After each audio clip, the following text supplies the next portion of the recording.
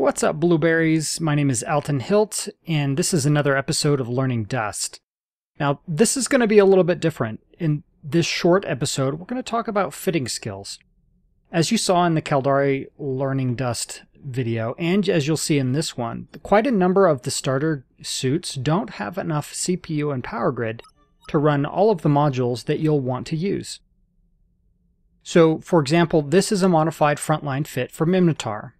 You'll notice the best I'm able to do is a single enhanced shield and 2 militia quality shields. And at that point, I've run out of available CPU and power grid. I can't fit anything else in this low slot. I can alleviate that issue by using a Minotaur medium frame, which doesn't come with any pre-fit modules, and by removing the grenade, I can use 3 enhanced shield extenders in the high slots here, which gives me slightly better buffer, but now I'm sacrificing both the grenade and equipment. Still have the same fitting issue. Now with a single point in the medium frame of Minotaur, I can accomplish quite a bit. I get a low slot, and in that low slot I can put a fitting mod, and that allows me to use all of my slots, although not as ideally as possible. So I can have my grenade, my compact nanohive, and all it takes is this right here, and a point in the medium frame. Now the medium frame does have better power grid to begin with, which is why this works.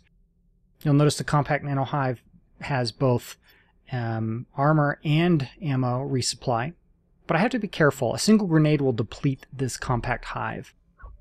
So what I'm going to show you now is if you want to improve your fits, you're going to need to start upgrading your Dropsuit upgrades, your core fitting skills. The first skill to take a look at is Dropsuit core upgrades. Every level gives you 1% to the Dropsuit's maximum power grid and CPU. Now if you're going for nano circuitry, you're going to need to have 2 in it, but it doesn't do a lot.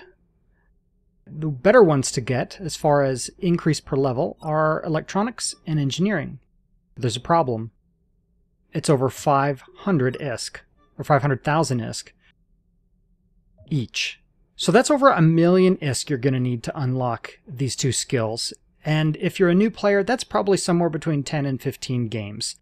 That's a lot of games to play while just grinding ISK for 2 skills.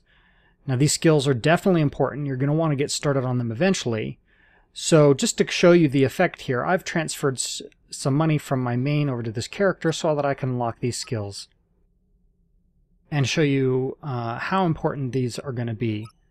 So I'm going to purchase them. We'll go take a look at the Dropsuits just to get a refresher on memory as to what the CPU and power grid are. You'll notice 28 total power grid, of which 27 is used, so 1 available. And the CPU varies based on the suit, but let's go look at engineering first. So 5% per level. We'll put a single point in to engineering, and we'll head back and take a look at what it's done for our suits, Dropsuits. So 29, so I increased by 1, and this is actually enough to get me the compact nanohive. So since power grid was a limiting factor here, I'm able to go in and add in that compact nanohive, except for this suit. Now I'm using more of my CPU due to the enhanced shield extenders, but I'm only missing it by 2 points. So if we head back and switch it out, we could always try to get more power grid, but I have just enough skill points to do that. But let's go ahead and get electronics.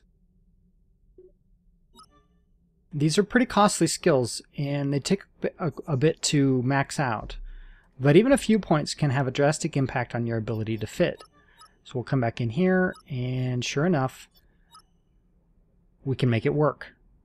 So this is one way to improve the effectiveness of your Dropsuit fittings by working on your core skills. Now, the 3 that I've showed you aren't the only ones that improve your CPU and power grid or your CPU and power grid usage, but they are an effective way.